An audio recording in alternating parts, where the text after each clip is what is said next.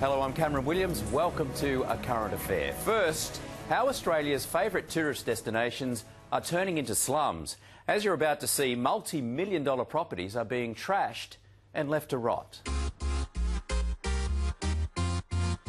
Beautiful beaches, beautiful weather. But not even that can improve this view.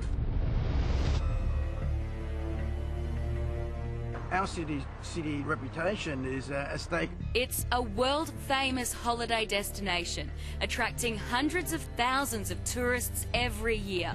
But if they were to look closely, all that glitters is certainly not gold. Do you think they're eyesores? They are eyesores, yes. Million-dollar commercial properties abandoned, then trashed by squatters, and vacant blocks that have been left untouched for years. This is a gradual process that's been permitted to happen by the owners of these properties, and it's unacceptable.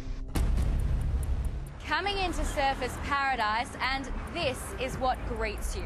The property used to be a duty-free store and a Chinese restaurant, but now its only tenants are a couple of squatters. And to show you just how widespread the problem of neglected properties is, come with me across the highway. I've walked just 100 metres down the road and now I'm in front of this vacant property. It was bought for development, but it's been vacant and boarded up like this for almost 2 years. The Oak building was bought by a big investment company for around $6.2 million in August 2009. Prime waterfront real estate, now derelict. Gold Coast City Mayor Tom Tate has had enough of buildings like this scarring his city. First up, you appeal to community spirit and sense of humanity and do the good things. But if it's a no for an answer, then we wheel out the big stick. He may need a few of those. Back across the road from the Oak building, the vacant block sold for $6.38 million back in 2011, and still no plans for development have been received. Your hotel is right opposite this vacant block. What do you think to it? Doesn't look very nice. Not a good view from the hotel room? Not really, no. Not from 12 stories up there. There's all graffiti on it as well. A suburb away, the Oriental Garden restaurant is well and truly closed for business and has been for over 2 years. And this was the old Broadbeach market site.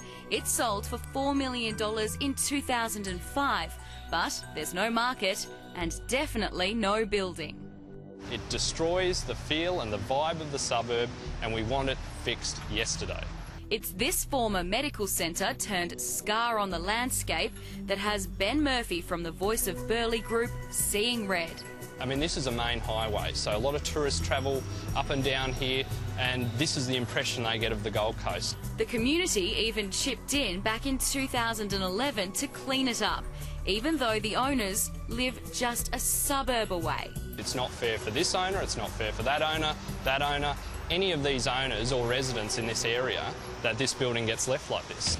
A recent trial in Dublin saw derelict buildings turned into community art and leisure centres, and the mayor thinks that could be implemented here. But if that doesn't work, he says he's not afraid to lift rates. I have no doubt that I'll be supported at the state level as well. Look, it's a bit of mistiming, unfortunately. Rarely is the time to buy a development site the same time to actually develop it. Andrew Bell from Ray White Real Estate says the owners are likely to still develop. They just need a push. But I think it is time to start putting timeframes to it.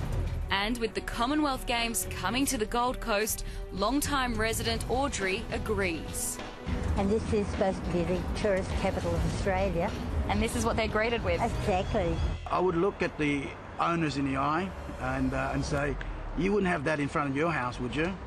Well, the Gold Coast is our home. Don't have it in front of ours. Yeah, but looking them in the eye isn't working, isn't it? Gold Coast Mayor Tom Tate really needs to get out that big stick he was talking about, and he says he will work to change council laws and force action on those slums.